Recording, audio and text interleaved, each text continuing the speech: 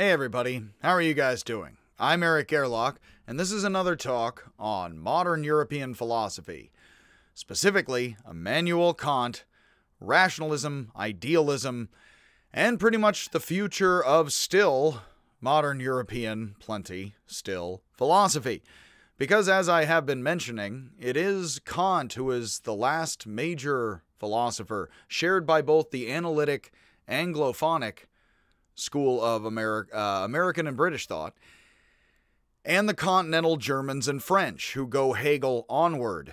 So modern European thought very much starts all over the place, as we've had in France and Britain and Amsterdam even. And then we have, with Kant and Hegel, two major heavy-hitting Germans, along with, we already had Leibniz. And from then on out, we have the analytics still today dominating American universities and British universities in the Anglophonic world are very analytic and neo-Kantian, and the Germans leading to the French and what is called very broadly and misunderstood often postmodernism is very Hegel and onward. So Kant and Hegel are two very important thinkers for understanding modern thought, and even if you don't like philosophy, they're in a lot of art and a lot of culture, and they are signposts of the times telling us what's going on as far as understanding subjectivity and objectivity. So getting into Kant carefully and a bit of the critique, oh, old pure reason, is very important. So today we're going to have here Kant and his fantastic untrained cats, which are categorical and hopefully moral ever still.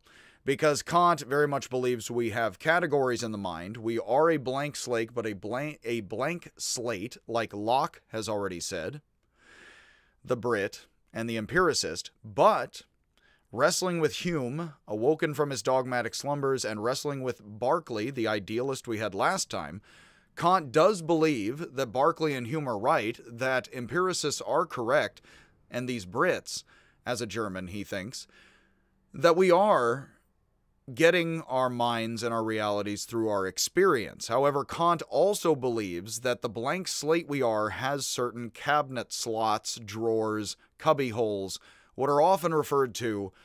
I don't believe still that it's Kant, but I believe it's often referred, much like Descartes says a man of industry, and then often it is the brain in the vat or now the matrix. But Descartes did not say brain in a vat or matrix, of course, but it is often the brain in the vat and the matrix for Descartes. For Kant, it is often something like glasses.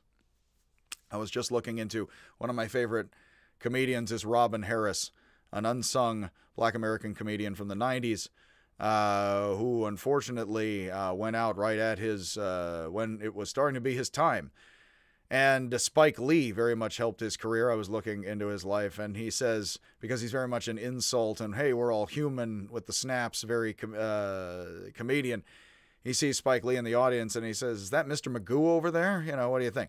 That with Kant, we have, a la Spike Lee, very large frames of glasses. We use our minds to frame the situation. And Kant believes we have a very still set frame, very much like Spike Lee's iconic large 90s, very much glasses. And so in that sense, like some of Spike Lee's movies, actually, and I was thinking about the French film Hate, which if you haven't seen is a 90s, I believe, film that's somewhat like Spike Lee, but set in France with a Jewish kid, a Arabic kid, and a black kid in France wandering around and getting into it with white supremacists and things back and forth in the 90s. It's an interesting film. I liked it in college back in the day.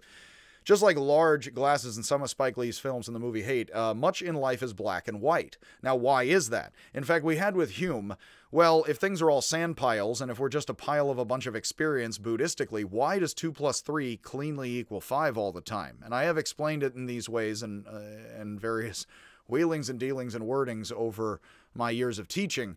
And essentially what Kant is arguing is that it'd be great if we all just pile up as a bunch of sand like Hume says, but isn't it weird that we have adverbs and the Chinese, I'll paraphrase today for you, it is not Kant. Again, Wittgenstein even himself says, I'm not sure if Chinese people would always smile when they're happy, and that's just simply because I clearly don't know, he says, Chinese people or Chinese culture. Thankfully, here in California, I do, and I can assure Wittgenstein, again, after his passing, that yes, Chinese people pretty much smile and withhold smiles very much like human cultures, you know what I mean, which you really wouldn't have an abacus for, or a kind of algebra, you know, or something else later golden aged. Basically, of course, you would be looking at people, living with people, kind of having vague understandings, but For Kant and for Wittgenstein, often a smile is a smile or not, of course. So how is it that we have all these sand piles, and yet somehow we have all this experience? It is so wishy-washy and strange. It's not the destiny, it's the journey, man. But in spite of the journey, man and woman and everyone, we end up having very categorical worlds such that math is danged true. We already had with Locke, objective truth is something like 4 sides to a square as opposed to a subjective shade of red. So why is it that we have objective truth in our lives if we're also aware that everything is culture and conditioning and sand piles? After Hume, you have Kant awoken from his dogmatic slumbers. And I like Hume a lot, but there is a very powerful argument to be made against Hume. Even though I like Hume, and even though I react very against Kant in a latter Wittgensteinian way, and that's what I was trained a bit at Berkeley to be, is not just neo-Kantian, but against it with a later Wittgenstein edge, which is sort of what is interesting and hip still in American philosophy and has been for a while, for me and for many others. Overall, it could be described that basically Kant says, but wait a minute, our blank slate for Locke, our sand piles for Hume, seem to come in clean-edged things sometimes, like 2 + 3 = 5, and Christian morality, which means that Kant is not far from the Cartesian tree, is he? Again, he's German, close enough to France, possibly, as Lewis Carroll might sing, or have an imaginary character sing to us. We have 2 + 3 = 5. We have adverbs. Noam Chomsky says X bar Y bar theory. Why is it that we can understand other cultures and understand sci-fi stories about creatures that do and don't have 2 + 3 = 5 and demons convincing us 2 + 3 = 6 or something? How can I say any of this nonsense to you if we have categorical minds such that 2 + 3 = 5? This actually is the back and forth of Hume to Kant to onward that we're going to be getting into in the simplest of terms. If Hume is right, and if truth is assumption, habit, and subjective prejudice, which is very, very true, such that I can say to you math is very much human practices, why is it also that math very much isn't just human practices and is very objective and rational and deductive? That is a very good set of onward issues. And that's the simplest way of phrasing why Hume to Kant to onward is eventually going to end up with my kind of bent, which is somewhat here after Wittgenstein, which we will get to sequentially one and another. But basically, if all of this is experience, how do we have the glasses? How do we have categorical black and white truth if everything is sand piles, shades of gray in experience? And Kant is aware of that problem. He does not actually say there's black and white truth directly in experience per se. We wouldn't get it there. We would get it because we can see through experience how our minds are deductive and categorical. Now, there's a lot in that I completely support. He then comes to the conclusion that thought has to be categorical these ways and is objective and true when it is. I think that you can actually use Wittgenstein and a lot of German and French thought afterwards, which is very continental, to show how actually our objective frames of math and or science and or religion, which is very Kant and Descartes both, how it may not be as pure and arithmetic, pure arithmetic and arithmetic as much as this would seem. But very much Kant is, we have black and white glasses we view the world through, right? Many people think that, no matter what you believe, because of some jerk out there. So why? Why, if everything is infinite shades of gray in many parts of the elephant, do we have black and white glasses, and how does that work? That is very much, in a sense, a lot of philosophy in a nutshell, and that is very Hume to Kant to onward. So let's go Kant and then onward in the class. Immanuel Kant was born in 1724, and he died in 1804. He was a German philosopher who was technically born in what was once Königsberg, Prussia, today part of Russia, and renamed Kaliningrad. While Kant grew up in a devotedly pietist family, a branch of Lutheranism that placed a great emphasis on individual morality and purity, he found himself drawn to rationalism and in opposition to religious ceremony. While a professor, at least it seems, he wasn't very loud and proud about that, but while a professor at the University of Königsberg, Kant was always indisposed whenever it was his turn to participate in church services. What all this suggests, as many have, Kant very much believed in God and believed in purity. He thought that was more science and math, and he found religion to somewhat, and we could say he was a deist, very much like the Founding Fathers right around. He is from 1724 to 1804, which means he's right around a bit of an middle-age, elder age, right as the founding fathers of America say are participating in the American Revolution. So he very much is deist. He's not so into traditional religion, but he very much thinks that this is somehow, the mind and purity of God down here in our lives. So he doesn't like church services so well, but he is going to argue for categorical morality and believes that is very, and quite exclusively Christian and true. So it is said that Kant never traveled more than 50 kilometers from his hometown in his entire life. He was known for being obsessively punctual. He is quite type A, and of course, if you wanted an example of a categorical thinker who's a little bit type A, well, you couldn't do worse a bit than make fun of Kant for being a categorical human being. He is also, and in the years after teaching about him, it's very easy to present his life as if he is type A uptight.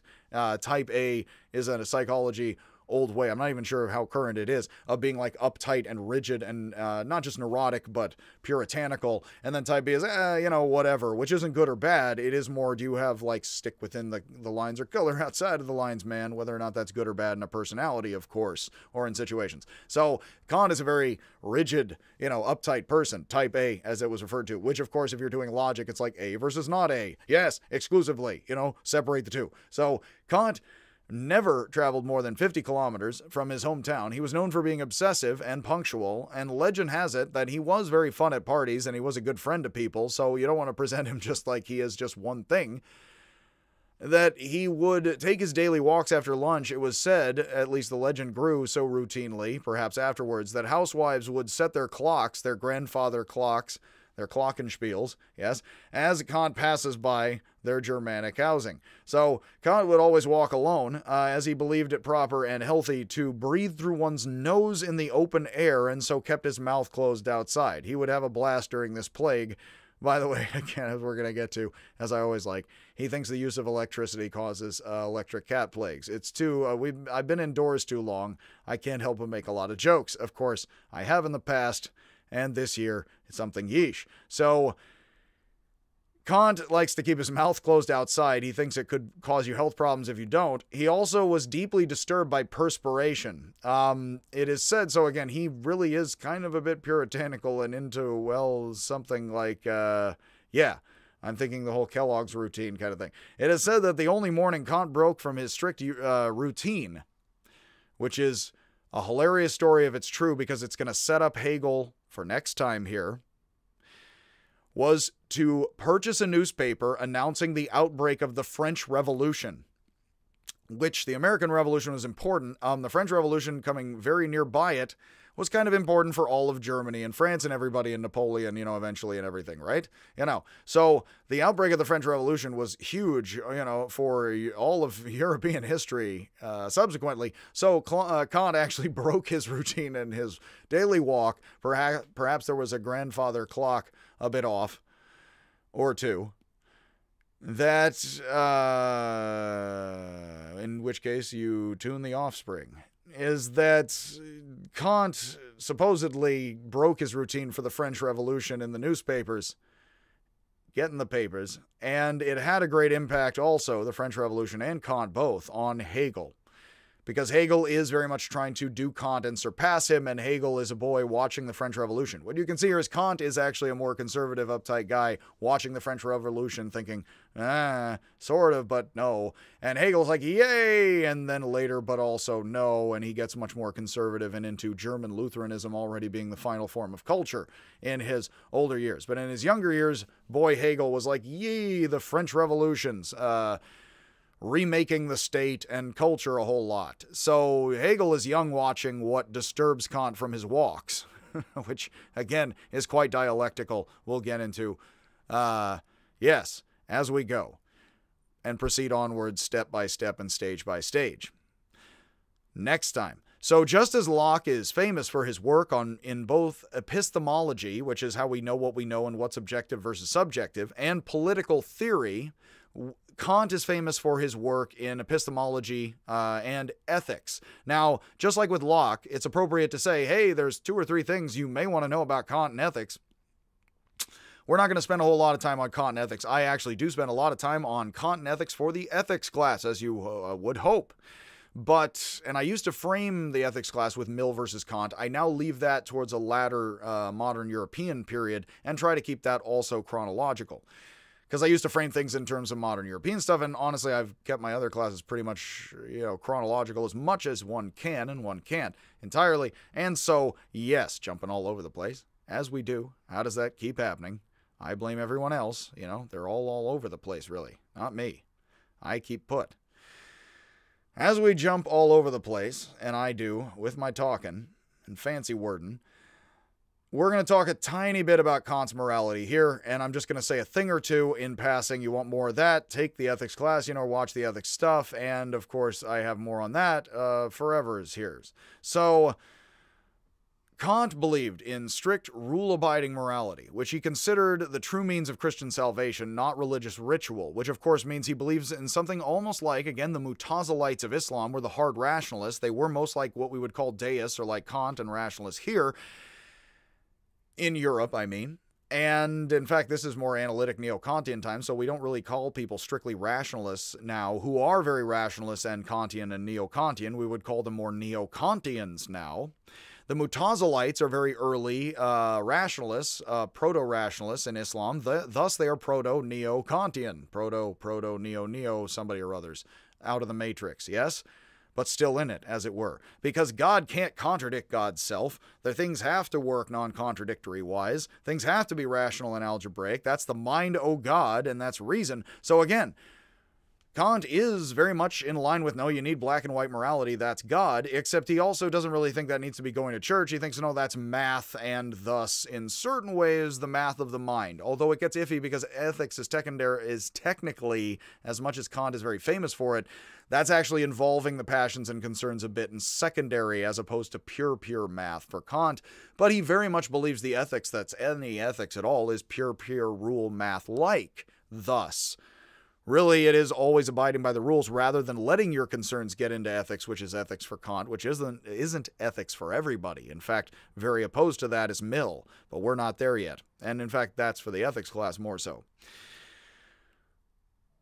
Using our universal faculty of reason, which Kant believes we have universal math mind, therefore 2 + 3 always equals 5, Kant argued that we can come to understand absolute principles, morals to which we should always adhere no matter the consequences. That means even if all the school buses go off the trail and the road with all the children, unfortunately, you always should stick to the rules, and that is exactly where the consequentialist and utilitarian gets their foot in the door in all of us.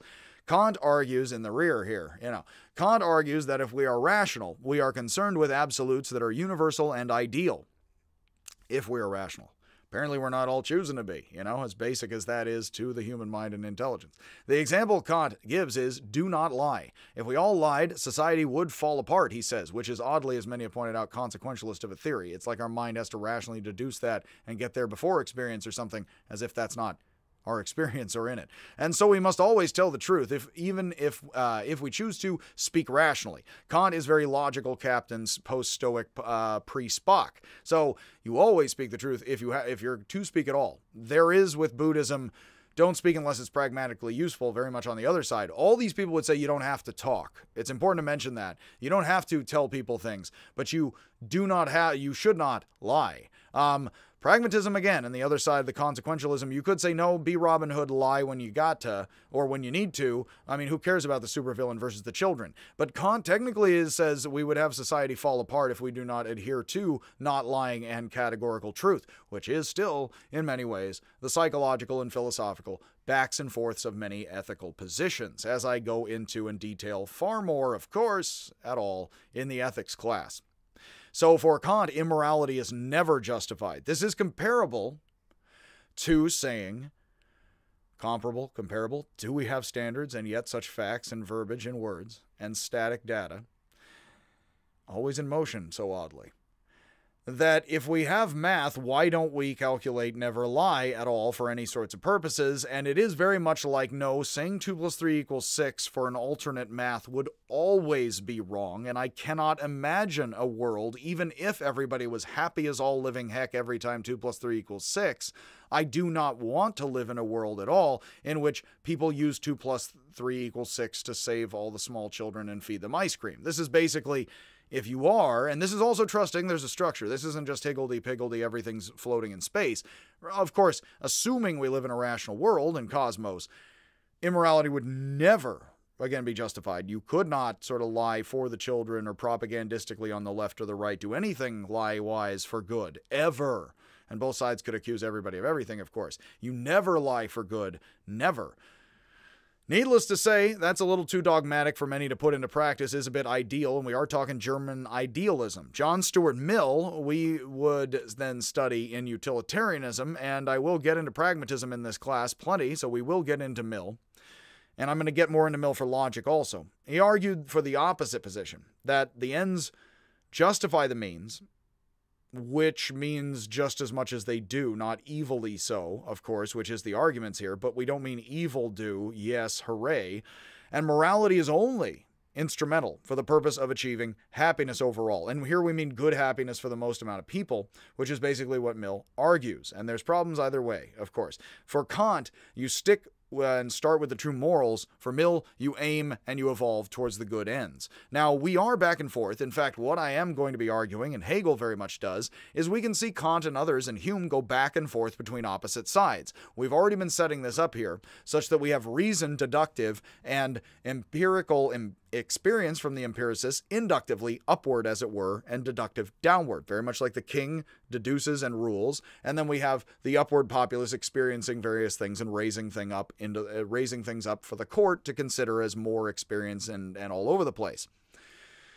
You very much have Mill as a very big progressive. He thinks we should be making more people in society happy. He believes in progress for women, end of slavery, and he very much thinks, well, we should break eggs to make the omelet and break some rules and change things around. Kant says if we do, we will have society topple. It's not hard to see how this is a bit right, a bit left, and it is a bit of plenty of our opposite and opposing mind states, where we have something like the objective truth that we have to stick with, and then we have something like the subjective truth, but what if we had different tribes who perform math and other rules differently? Without solving all the issues in that, in fact, continuing to talk positions about that, that is very squarely where we are setting ourselves in these positions. And we are going to be doing that right after we're doing it ethically here with Kant versus Hume, which you can see how the logical issues and the ethical issues very much line up, and they do for Kant and they do for Hegel both, and except they are different, but they are very much for both these thinkers one and the same in the ways I am describing. Something like one versus many. The Platonists would have called the problem of the one and the many. How do we have objective truth 2 + 3 = 5 if there are many shades of red? Good question. And good questions and positions here, and bad ones and whatever you like or don't like. Again, Joshu, one of my favorite figures of Zen, is asked, what's the true meaning of Buddhism? And he says, is there anything else you don't like? This guy, get a load of this. Kant was primarily interested in, speaking of not liking so many people, with metaphysics, the laws of being itself. That's very Leibniz and already German idealism. Non-contradiction, bivalence, black and white, like glasses. Just as Plato's idealism was concerned with the heavens and the moves of the math up above, modern idealism, very much more Descartes, and the clockwork is down here with the gears and systems of the Chinese and Islamic golden ages and rolling European golden age. Modern idealism for Germans is not so much Platonic up in the sky, and these Germans know the Greeks, and they know who they are. I've read and heard of them before. That they are not as concerned with anything like Aristotle's metaphysics or Platonic metaphysics. What they want is what is increasingly the word psychology of the mind. Kant and Hegel are getting up to the 1800s, and through the beginning of it, the word psychology increasingly becomes a word for what these people are doing in the sciences. But that word is actually, I believe, primarily in German and then English. Again, I would have to look up who strictly says it first, but psychology, I believe, is a very German originating word that then is very much picked up across the Romance languages in the mid-late 1800s, and that's right around the time you have Freud. And we have several thinkers we're going to cover before we get to the basics of, and I will cover the very basics of Freud when we get to French stuff, and I'm going to put in with the Germans actually and try to pop that out beforehand, because you need a little tiny bit of Freud before we get to French stuff, because they love Freud. And that's still even plenty East Coast as opposed to West Coast here, far as psychology, with the Germans and my mispronunciations out here. We're all Germanics who have forgotten all of that. That's very much white America, World War I, World War II, hello, post-Auschwitz, again, with the construction of ye old white identities and then onward. But onward again with Kant and Hume and all of that. So Kant is interested in the limitations of the human mind. This is like Locke. How do we understand things so strictly such that 2 + 3 = 5? So like Leibniz, and Kant admired and studied him, Kant believes in the principle of sufficient reason, that there ought to be a rational answer for what we can understand, the principle of non-contradiction, that if A and not A are both true, one has to be wrong, or if one or both are possibilities, one should be right, the other one should be wrong, when it can be so black and white, he strictly says, and the rational universal application of logic, because the world is very logical, like for Kant, rationalists, and the Mutazilites of Islam. So Kant thought Aristotle had nearly completed logic, he says, and then he is going to simply work out some of the kinks here. Don't kink shame. This is stuff I'm going to be covering explicitly with Aristotle's logic and then Kant's frame of logic onward. If you want more about that, I will have that under logic very soon. So later, Kant's work would impact Schopenhauer, whose work would impact Nietzsche, Wittgenstein, and a bunch of people whose work would either ignore or completely revolutionize logic, unbeknownst to Kant. Kant is actually going to lead to several thinkers that are going to love and hate him, and he, probably loves and hates people. They probably love and hate him as he strides past grandfather clocks with his mouth closed. And yet, he has no idea the interesting people he's going to spawn afterwards here. It will be most all too human, Nietzsche will say. So like Descartes and Hume, Kant was well aware of ancient Greek Pyrrhonism, Pyrrhonian skepticism, as well as the challenge that skepticism in the work of Hume posed to metaphysics and rationalism. Aristotle hated ancient Greek skeptics, black and shades of gray thinkers, and Aristotle, very much like Kant, wants the black and white that we can get, and thinks that's very important, foundational. Aristotle says the skeptics are mere destroyers and no better than plants, none too thinking, none good, when it comes to philosophy. This is very much Leibniz says these guys are just like dogs getting afraid of a stick, which is deductive truth with which they have been beaten, which is a wonderful, if you believe the rationalists and deductive truth people have beaten the skeptics, then they have been beaten with the stick of, and it isn't ye old stick of Zen compassion, which you also get smacked with and don't like so much, at least temporarily. Aristotle hated these skeptic, destroyer plant peoples, pod people, unthinking sort of proto-quasi-communists in the sci-fi. Upon reading the work of Hume, Kant famously wrote that he was woken from his, quote, dogmatic slumbers, end quote, we've already said a couple of times. And now Kant has received his true purpose in life, which is to show why Hume is wrong, quite categorically. Now Kant believes he has received his mission to prove that there is objective truth beyond the mere assumptions, given that all beliefs are acquired through experience. So now we have the empiricists are right, we get math through our lives. But once we get math through our lives, we can tell that math is purely math, is what Kant is saying, because it fits the glasses and the categories of the mind. That is basically what Kant says. Many like and hate that. Again, Kant's work, like that of Descartes, is concerned with finding what can be defined as certain and objective in the face of doubting everything. Specifically, Kant sought to rescue Leibniz's principle of sufficient reason. If something exists, there need to be reasons or a reason why it is that way. And if we can figure something out, we should be able to close it out. In a sense, categorically and completely. Or there should be issues like that. And Kant is seeking to rescue Leibniz's principle of non-contradiction. That if I say 2 + 3 = 5 and you say it is anything other than 5, your answer is contradicting the categorical truth, and you are wrongity wrong. Not just wrongity wrong, but wrong, period, and black and white. Yes. You can see how all this fits together very much. And you can also see how you have gnawing at the edges, and that's very much the back and forths of our minds in these different positions. And I am encouraging you to place these in different places and look at and feel out and think out and word out these various things, which is what we do when we teach this as philosophy and as history. Kant says that metaphysics could go, now in his age, beyond dogmatism and skepticism, and he knows of that of the Greeks, and so does Hegel. Dogmatism and skepticism are very important to me. When I learned about that in Hegel and other things, I thought, wow, that's actually very important, and that has been an inspiring position for me. There is very much, Hegel is going to argue, and he gets it from Kant, although he's going to be very different with it. Hegel says there's an endless battle, very much that he hopes resolves in Lutheranism and white science. Hooray, we're all done with that now, we know 100 years ago. Effectively, if culture is going to stop and settle, then we will skeptically come to more and more dogmatism for Hegel. But he basically says the world is objective versus subjective truth in art, science, religion, fight. And you can see that in the positions of ancient Greek and modern European philosophy.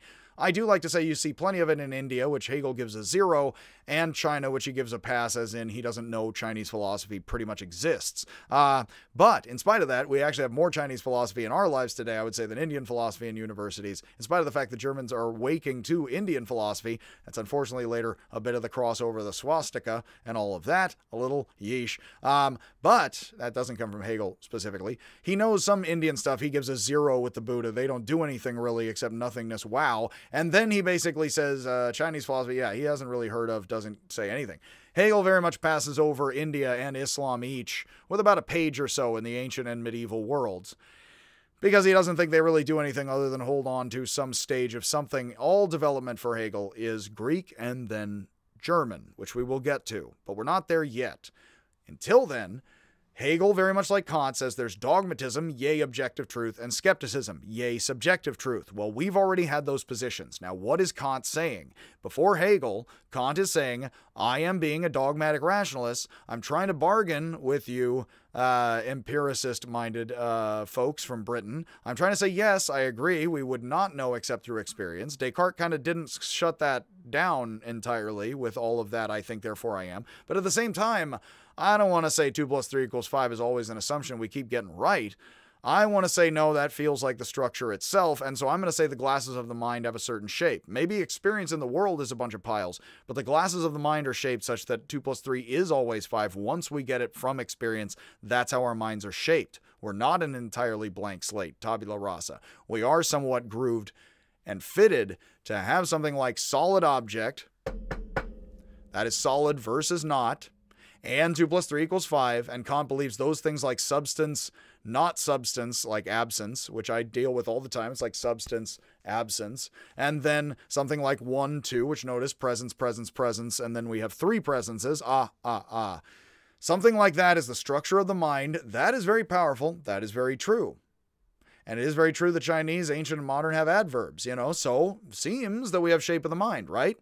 I would also tell you, post-Piaget, we still are not entirely Kantian or not right now in philosophy or psychology, nor psychology, what have yous, practice, a bit of praxis, what have yous, and this and the other sides of the world. But with all of that, we still are very much here, which is why these ideas are really cool. It's not that it was useless to say, it's that in saying these things, we actually are still amidst all of this right now. No matter how fancy I would say you get, I still can see how thought is entangled in psychology and philosophy, not reading everybody's work, of course I can't. Definitely we are amidst all of this neo-Kantian, Hume, Kant, Hegel stuff still, which means we're still very much in British and German thought, and yeah, we very much would still be very much in German, French, British, and German thought a lot as a culture. And as the world, plenty, because these are the latest stuff that's plenty been printed and spread around and happened, which is describing the human condition as best as we can, and we know it through history and now. So in his early work, so Kant says, before leaving that point, that metaphysics can go beyond both dogmatism and skepticism to become critical. Like Descartes questioning all truth to distinguish what is objectively true beyond all appearances. In his early work, Kant wrote about philosophy and the natural sciences, reconciling the work of Newton with philosophy and theology. Like Descartes, Kant argued that regularity of the cosmos shows that it is intelligently designed and operates in a rational manner. That again is square in philosophy, and Hegel thinks it's a process, much like Whitehead, but both Hegel and Whitehead are affirmedly Christian. Strangely, in his old age, Kant hypothesized, I do love this, that the use of domestic electricity caused strange cloud formations, and epidemics of disease in cats, a theory which might have survived if Kant had lived in the days of ye old internet. Again, it was the 90s. As with, is that Mr. Magoo? It's a yes. That was before the 90s, and yet the 90s still knew of all of that, had not closed its eyes to that just yet. Awoken by the skepticism of Hume, Kant spent a 10-year decade of silence. This is like Locke. From 1770, except it took him 20 years, to 1780, working on the first of his three critiques, the Critique of Pure Reason. Originally, Kant thought the work would take 3 months. Kant, the first critique, focuses on objective rational inquiry, questions you can ask, exclusively separate from the influence of experience. He thinks. Now, it is not very Wittgensteinian at all to say there is anything like math apart from social practice, as icky and sticky as that all becomes, and we'll have time to wrestle with that after and through Hegel. Let's not do that all right now. Because that's the never-ending, of course, as the Zen guy says, who is this student here playing with this mud ball here? So the first critique is on what Kant believes we can separate out from all the ethics and art and beauty and truth and feeling nice and loving about things, which is also art and love and ethics are very, very good, noble things that we should all consider, and he does in his second and third critique, ethics and art. Love and beauty, very high up there. But you'll notice love and ethics and beauty and art are actually very subjective, feely things. What Kant is doing is he is very much saying, I'm going to separate the philosophy and the math and the hard questions, he believes the hardware, apart from something like the emotional software. I am going to separate out here the questions we can exclusively answer black and white from the other stuff. Now that dance still exists today. It very much does, and in fact, I do think, as I was taught, Wittgenstein's later work really points the best way forward in a lot of ways, and I will demonstrate. Again, that will come as it does. I mention bits and pieces. I will spend much more time explaining what I mean by that when we get there, but let's just say that this is Kant trying to explain why 2 + 3 = 5 in the world we continue to experience in so many different ways. So the second two critiques, the critique of practical reason and the critique of pure judgment, focus on the use of reason in practical matters. The critique of practical reason deals with freedom and morality, that's ethics, and love and feelings towards other people. And the critique of pure judgment deals with aesthetics, the study of beauty and art, and what we find pleasing. All of which, again, is nice, and the best parts. But the 1, 2, 3 of the best parts. We focus on the first critique here, as we have been on epistemology. In fact, I have to say, I do know plenty about the first and the second because I know a lot about the object. Well, and Kant isn't even my guy, as particularly. I know about the first, which we cover much here. I know about the second and ethics. The third is actually Kant's aesthetics is important for a lot of people. He uses the term sublime in that word a lot, in the work a lot, which is famous, of course, around here in California for the band. But I actually don't know much about Kant's aesthetics. It's not my area. And aesthetics in philosophy is actually not my favorite part, although I like beauty and art just fine. I like the conceptual in it plenty. But we'll get all to that in modern art and other things I find conceptual and interesting that screw with things. But we're not going to do that right here. Again, what we're going to do is focus on the first critique, and focus on epistemology, objective and subjective truth, and what do we know, which is also ontology, what exists. Much as Descartes sought to incorporate while overcoming Pyrrhonian skepticism, how do we get over the gray areas and get the black and white out of that and experience and above it? Kant sought to incorporate while overcoming Hume's empiricism with rationalism. Kant argued that Hume was right about the world of experience, which we can only know subjectively and imperfectly, but not about the logical operation of reason, which we can know objectively and certainly. So Locke says the faculty of understanding is like the human eye. Kant, again, is often said to Kant is often illustrated with eyeglasses.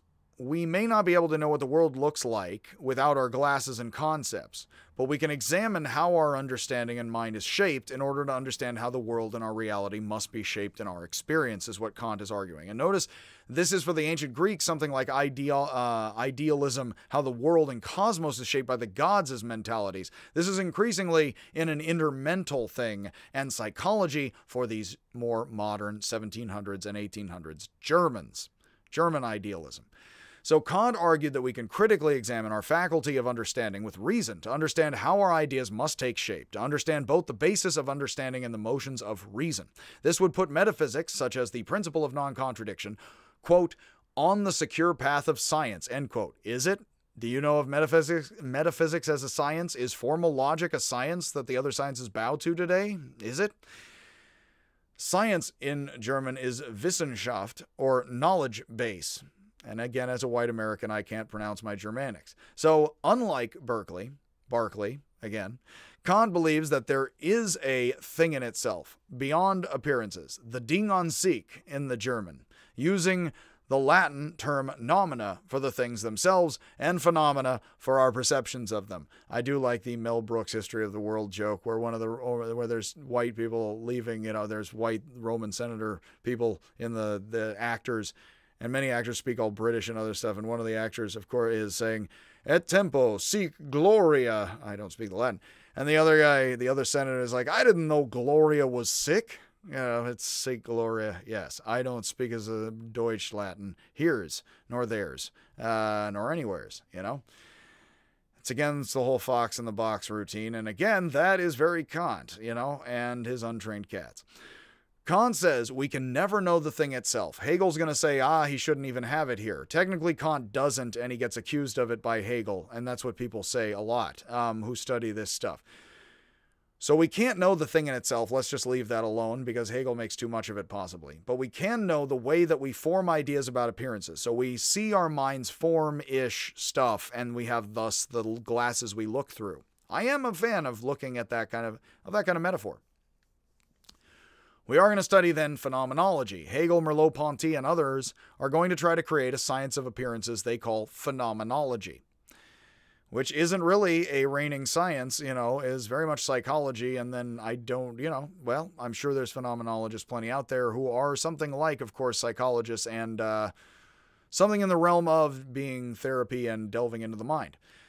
Kant uses another pair of Latin terms to distinguish between the rational and empirical truth, to separate the objective from the subjective. That which is known before and apart from all experience, Kant labels a priori. You will also hear it pronounced by Americans a priori or a priori.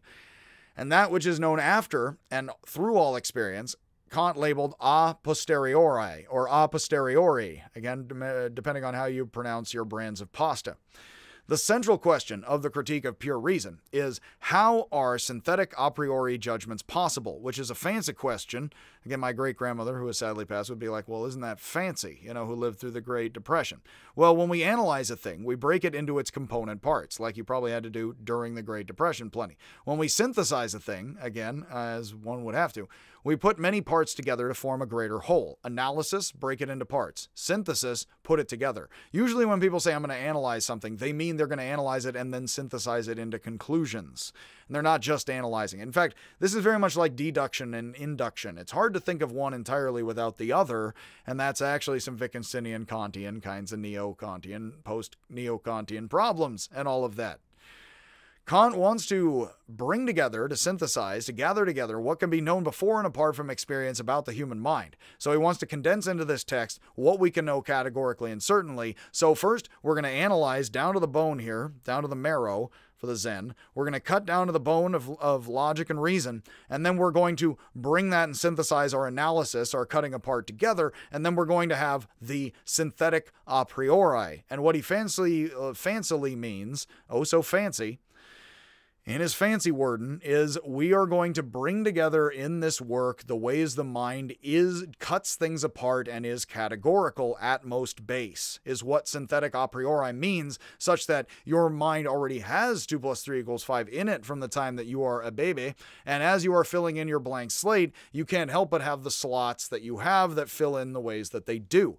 He believes that is why we say have knock, knock, knock. We're set up as babies to knock into solid objects and think they're solid, and then there's emptiness between stuff, and he also thinks that's how we're set up to have 2 + 3 = 5, effectively, because he very quickly comes to substances and math and quantities are things, and that's how our mind shapes things. So something like knock, knock, this is, the space isn't, which I use in ancient modern philosophy a lot, and how our minds are bang. Oh, wow. Okay, the space around the table isn't, the table is, and yet that's not so simple. We talk about it, it isn't, and yet bang, our minds shape it that way. I use that a lot, and it's so simple. We use it all the time that it's easy to look past or misspeak about.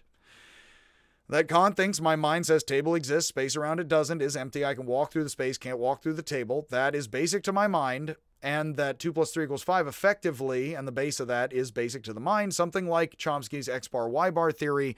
So you would have to have adverbs eventually if you were civilized enough or had enough experience, because that's just there in the mind of, let's hope, the savage and ourselves equally here. Which is not Kant's position, actually. So he's a bit more categorical in dividing up the human race quite infamously, of course. So how do we pull all together the basic ways we carve the mind apart with black and white reasoning and mathematical logic-like reasoning that isn't shades of gray, but is black and white? So if we figure out elementary linear arithmetic in the dark, we may never be able to predict how many coconuts we will gather next Tuesday, but we can be certain that if we gather 2 coconuts and then 3, we will have gathered 5 coconuts. We can then reason that if we gather 6 more, we will have 11, synthesizing additional mathematical truths via reason, apart from the experience of gathering any coconuts. Thus, while Hume is right that whatever we think we may gather on a Tuesday is merely an assumption, Kant argues that if we are being objective, we cannot reason 2 and 3 together any other way than the sum of 5, giving us a synthesized assumption that is objective and certain, what Descartes sought all along. As mentioned with Descartes, this strangely makes the ideas of logic and mathematics certainties, while the existence of coconuts or Paris, France are merely assumptions continuously. Essentially, not in their quantity of individuality, but that they still exist and aren't smoking craters effectively. So Kant sought to rescue logic, including the principle of non-contradiction, from Hume's charge that all truth is assumption, and he hoped to do this by deducing the principles of logic without relying on assumptions based on experience. This would reveal that logic was truly transcendental, necessary and universal to all experience, the frame through which we must grasp any idea or understanding. While the word transcendent means exclusively removed or from and supreme, transcendent above, like a sage who has transcended the world of desires and sits atop a mountain removed. Transcendental means consistently throughout and universal. Like the American transcendentalist, God is throughout pantheistically, like Spinoza the whole, and we can feel God in our pantheistically. So actually, it's a tricky word because transcendent means above and exclusive. Transcendental actually means something like not transcendent apart, but transcendent above, within, and through, very much. So it's tricky because it is sort of higher, but higher throughout. So wherever one is in the ocean, one would be wet as there is water throughout it. So it is kind of like wetness is kind of like an overall quality over, but throughout and in. The American transcendentalists, such as Emerson and Thoreau, argued that reality is an undivided whole beneath divisions imposed by the mind, a view they found in ancient Indian and Greek thought, and thus the oneness of things is not above and beyond, not transcendent, but within and throughout, transcendental, putting them in the pantheist company of Spinoza. Unlike the transcendentalists, Kant argued that the objective and subjective should be exclusively divided to prevent misunderstanding and maintain coherence, much as Locke had attempted to divide objective primary qualities from subjective secondary qualities. Square, quantity, 2 + 2 = 4, from red, shades of red, gray area versus black and white. Central to this, for Kant, was the definition and operation of the faculties of understanding and reason. These are very important for Hegel. This is why, as a boy, he's cheering on the French Revolution on different sides of the left and the right. Now, you may notice in politics, and we're not going to go off on politics right now, we will save that a bit for Hegel, just as we spared a bit of ethics for Kant, but not much. Understanding and reason for Kant is very much something like the stick it where it is and reason move it around forces. Now, Hegel, reading Kant as a boy, says, hey, wait a minute, there's keep it where it is, move it all around. That looks like the right and the left wings of the French Assembly as they broke into the right and the left wings of the French Revolution, the more let's keep it the way it is revolutionary side, but change it somewhat, and the let's radically change it all around in the name of science and progress side, with Robespierre most infamously on the far, far left. And that is what broke Kant's routine walking past regular Newtonian-ish grandfather clocks, but most German rather than British, unless they were imported. And I don't see why that would be. So, again, it would probably come more so from Switzerland. So, and yet none of this is quite neutral, is it? No, it crosses all of our boundaries.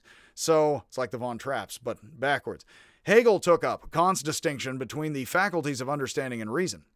But influenced by fellow philosopher and friend Schelling, Hegel argued that understanding and reason must be synthesized and united progressively, not exclusively divided. Kant would have considered this the ultimate confusion, arguing in his first critique that the mixing of understanding and reason, the parts of the mind that separate things in the moves, is a major source of philosophical error, as each has properly exclusive jobs to do. For Hegel, Kant's exclusive division between understanding and reason, as well as the division between the thing itself and our experience of it, which sets him up to fail for Hegel very much, whether or not he's talking as we talk, if you get what I mean.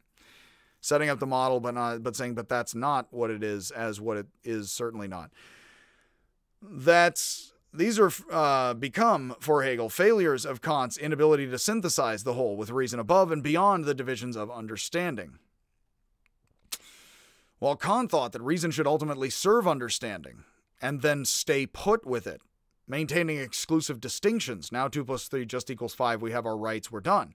Hegel thought that reason should transcend while extending understanding, although then we're in the final form of rights and laws in Lutheranism. Uniting all in the transcendental one and the mind of God, which he most impiously says is coming down on earth through history, but softly says it. And Hegel sounds much like more of the American transcendentalist, that Newton is actually the mind of God on earth, and we're slowly getting ideas of God through Newton and the succession of folks like that. For Kant, experience requires 2 separate elements, sensation and understanding. Sensation is the raw content, and understanding is the conceptual form that makes sensation coherent.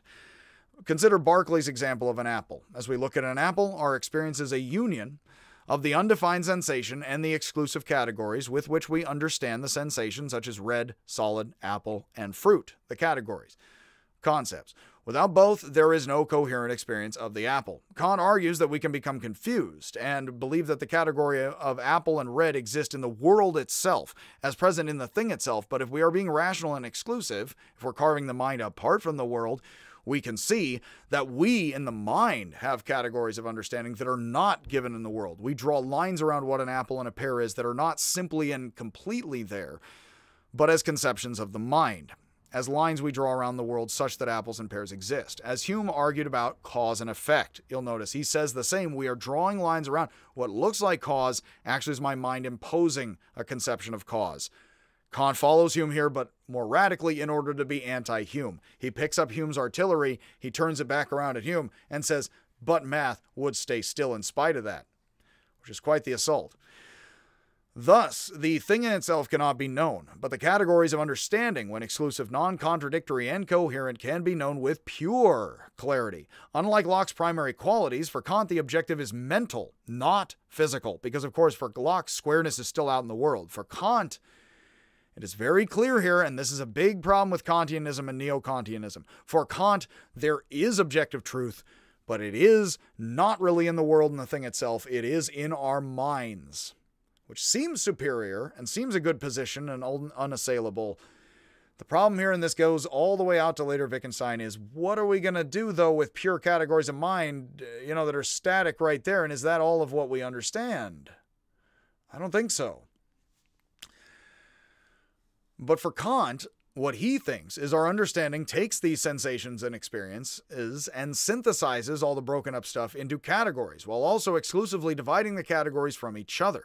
So after we experience several objects, some of which are red and some of which are apples, we form conceptions of redness and apples. As the self experiences the world through its understanding, it finds itself with pre-existing fundamental categories. So we start to sift out, there are these fundamental drawers in our mind, which Kant calls foundations, which also translates as principles in the German. Grundsatzen. It's again my Grundsatzen. And again, thank you for mishearing my mispronunciations. Hegel was critical of Kant for pulling these categories out of nowhere. I insist it's your categorical error, not mine, without describing their development, or the development of our amicable relationship here. with my audience, but Kant believed that the origin of the foundational categories is beyond human comprehension. That's another thing that Hegel is going to say. Kant says, oh, there's categories, I can't explain why we suddenly have what we are. And the major problem with that you could already see is, but what if I want to show you how you're conditioned to believe this is a finger snap, 2 + 3 = 5, and there are turtles? Kant's like, oh, there's just objective truth. I don't know. It just is. The mind's just shaped the way I say it is. That's not going to be good enough for modern psychology. Child psychology, Piaget after Hegel, and Hume, is it? But why? This is Kant explaining Hume, because he says this is what Hume is seeing. One of the categories of our mind is causation. Our minds are set up to have A causing B as babies. So when Hume says, hey, look, that all piles up in us, he's right. But he's right because he's sitting there watching one of the categories that's already there, like substance and cause, get filled in. And these are the two that we're going to examine. Those are two most solid ones, and we're not going to get into all of Kant's 12 and etc. What we're going to do just here is substance he thinks is a drawer in you. Wittgenstein's going to argue against drawers in you. With this in mind, we're a blank slate, but you have drawers in the blank slate. Some of that's substance, some of that's cause. That's the baby out in the world. That explains Hume for Kant. That is the best way of saying it. Excuse me. For Kant, the mind is an empty cabinet, but it then fills in with causation and substance, and then we understand the world regularly. And in fact, we can say we understand the world largely the way the ancient Chinese did, because the brain may not change those ways. That is a very strong position to be neo-Kantian with. Unfortunately, I do like later Germanics and then Wittgenstein and all messing all of this up, and we'll get to that.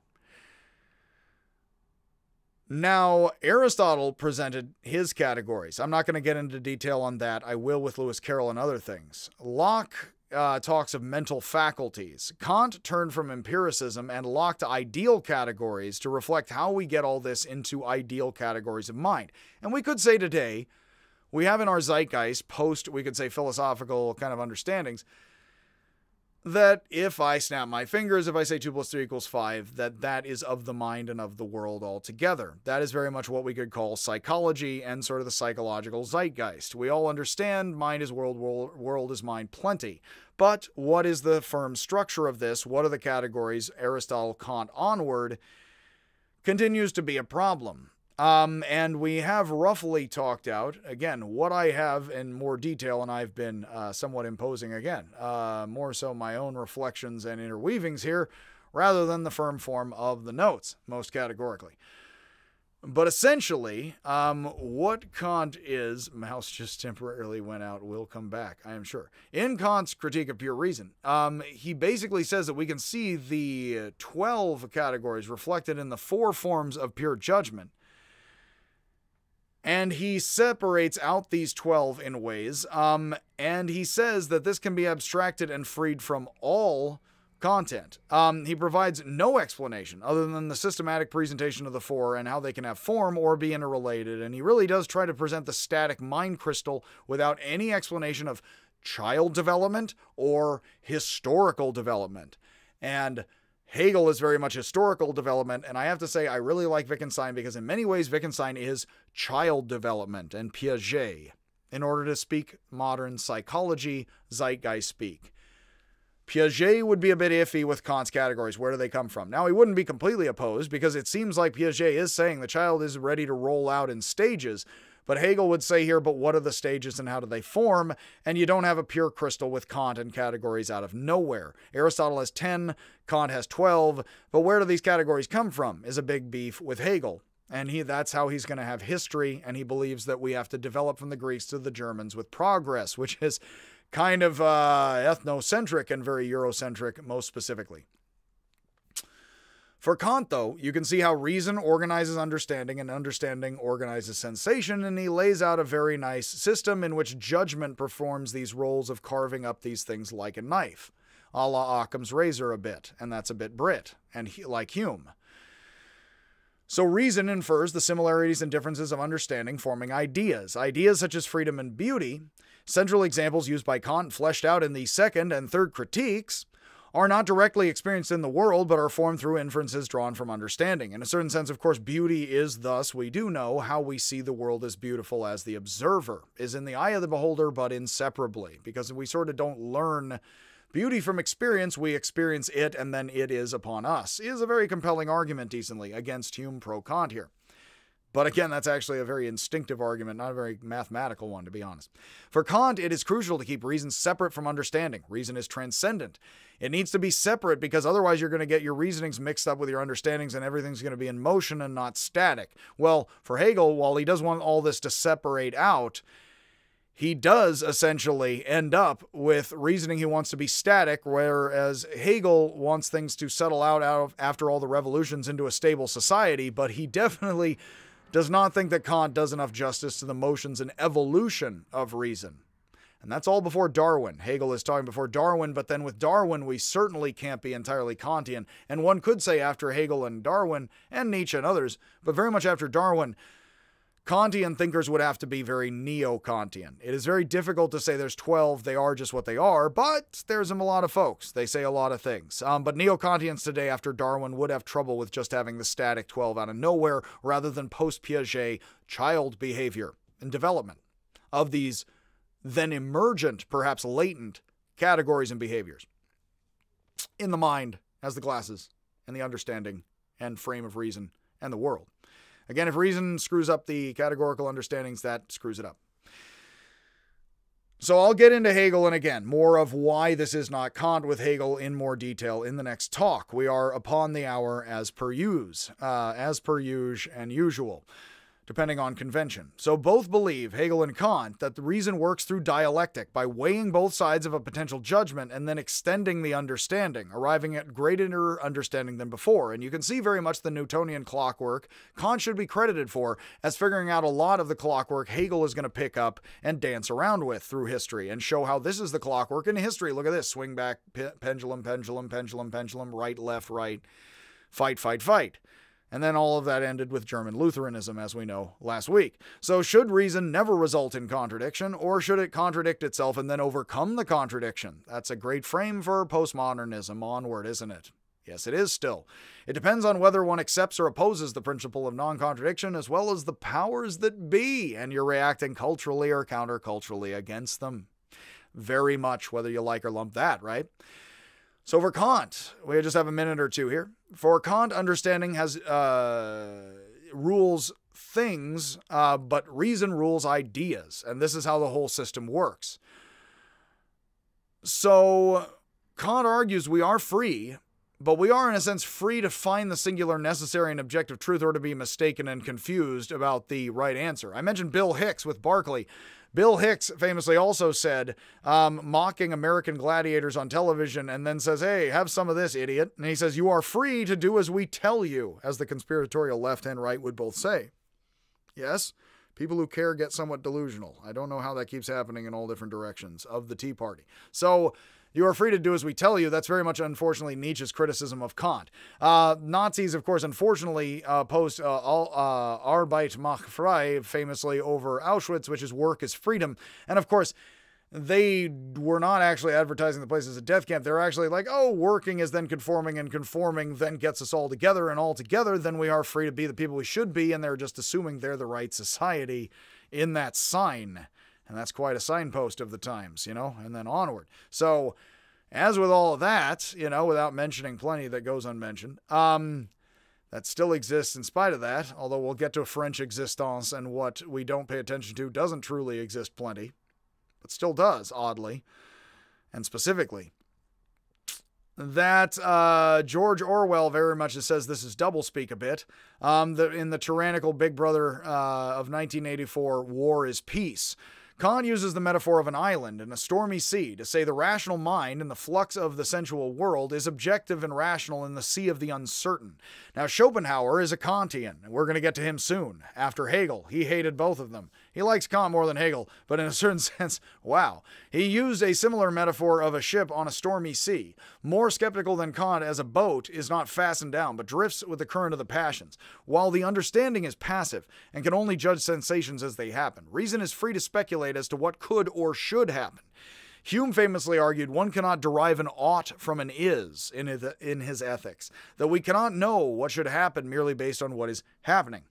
Kant meets Hume halfway. Ought and is are two separate things, as Hume argued, but for Kant, reason can derive what objectively ought to be when it can. Kant very much, and Russell very much like this. There are things we can't know, like favorite flavor of ice cream for all time, but there are things like 2 + 3 = 5 we can know, and reason needs to separate those and deductively slam truth shut where it can, which means where we can be black and white, we need to separate off the black and white as black and white and then slam that shut black or white. Kant's central example of do not lie is a very good example of this. We need to close that out and realize never lie. Perfect. Okay, flawless victory, the end. Except then existence is a problem, but that's messy flux of stuff. Also, beyond the mind, in the whole experience. The conclusion is seen by reason to be universal, necessary, and objective. So reason cannot tell us whether or not we will lie next Tuesday, but it could objectively say it would always be wrong. Can't give us prophecy, but can tell us what categorical morality should be for Kant. Nietzsche, thus, famously said, and I do love this metaphor, that Kant was like a fox who admirably broke out of his cage only to lose his way and wander back into it. Nietzsche disregards all claims to objective truth as mere human interpretations, and so he admires Kant for arguing that reason is free to do as it likes, but finds him foolish for arguing that reason must conform to the rational objective understanding or be wrong. I do believe that it is Schopenhauer. I think it's possibly Nietzsche, but I have to look in the notes. I think it's Schopenhauer who also says Kant is like a man who, and I do, especially with Wittgenstein, love this, and I think it's Schopenhauer, possibly Nietzsche. I think it's Schopenhauer, though, and I should put it here as well in my notes, that Kant is like a man who woos a woman all night long at a masked ball, only to his horror at midnight when all the masks are removed, realizes it has been the whole time his wife. Which, of course, with great humor and passion, we understand a little too much. That Kant is wooing truth in the real world, and the whole night he thinks he has something ideal and something romantic, only to realize it's the woman he's been married to the entire time. It's just truth in the real world, and that's no fun much at all. That, again, is hilariously the ideal not being so ideal and thus being a real kick in the pants. So that is, of course, Schopenhauer and then Nietzsche as more cynical Germans after Kant, who himself is quite puritanical and cynically uncertain about much in his life, and keeping his mouth open outside. Kant and Schopenhauer and Nietzsche are going to mock Kant's need for categorical, caged truth as a brilliant fox in the world and the wild out here. So realists, like the Scottish realists who had an impact on analytic philosophy, thought that Kant had gone too far in agreeing with the skepticism of Hume. That no, math is real in the real world, it just is, right as rain. Similar to Samuel Johnson kicking the rock to refute Berkeley, realists argue that it is ridiculous to speak of causation and substance as categories of the mind. In fact, it's very neo-Kantian to say, but cause just exists objectively in the world. It's not just a crystal in the mind or my glasses. And that is a bit neo-realist in a sense, as they are clear and objectively present in the world just right as rain. So that actually makes Kant look like he's Looney Tunes for putting objectivity outside the world in the mind. The question is, when is it worthwhile to question our conceptions of causes and substances, and thus the substances all too human of institutions, which we are going to get to with Hume, right and left, and back again, and onward. All right, much happiness. I am going to start breaking these into chapters, make them easier to follow and study. So much happiness. Again, if you are in the class, consider, some of the subjects and topics and your ideas for the first and second paper. Please contact me with any ideas you may or may not have about the material if you are in the classes and hoping to discuss ideas for a better paper and or grade. Much happiness to everyone. And again, as usual, whether or not we're going to be categorical about saying such things, I will see you, certainly and most tautologically, if I will and do ever see you.